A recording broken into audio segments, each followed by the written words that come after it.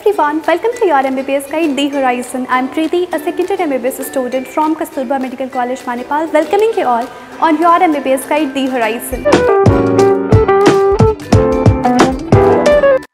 As you can see, I am standing in MAP, that is the Anatomy Museum. It is one of the Asia's largest museum and many specimens are here. The specimens that you will not see in the world anywhere, and these specimens are very well dissected for us, just for the MBBS student. This museum is divided into various parts, like the embryological part. The other segment will show you the different system like the respiratory system, digestive system, and it's mentioned also there on that chart.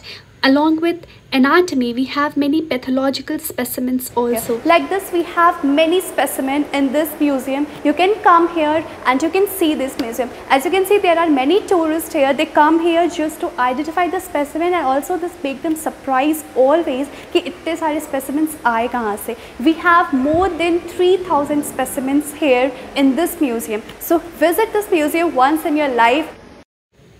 Anatomy specimens are very well dissected, and you can differentiate these specimens from the cadaveric specimen.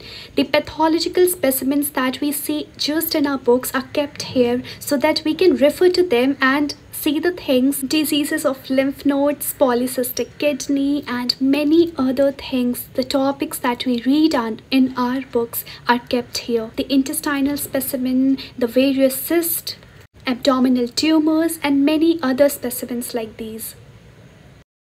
So come, I'm going to show you the different specimens that are present.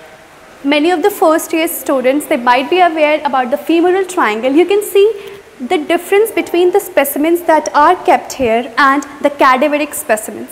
This is very well dissected. You can see each and every structures like the nerve, the arteries, veins, everything very clearly. You will not face any difficulty in identifying the structures that are present here. Many students, after their anatomy lectures or after attending dissection classes, just come and visit these museums to identify how well the structure is dissected. So this is a special condition. Here we see double ureter on both the sides. This is the skull of an elephant, and you will also see the skull of a whale, and many specimens, unique specimens like these are present here. Along with these skulls, the skull of many small animals are also present. Baby monkey are also present there. There's a skull of tiger skull. You can see the muscles are also marked here, and intact skeletal system of various animals are also kept here, from the skeletal system of a camel to that of king cobra can be found in this museum. Embryological section is the most unique thing that I have seen here. The anomalies that you will see cannot be found anywhere in reality. The first question that I asked everyone who was here was that, are these specimens real? 20 to 30 years back, parents were not aware about the ultrasonography and different methods that were present. As a result of which, we came to see many anomalies, as you can see here. During COVID period, an app has been prepared by our anatomy professors for the sake of students who are not in Manipal. All can have access to this app for free, and they can use the specimens that are present here.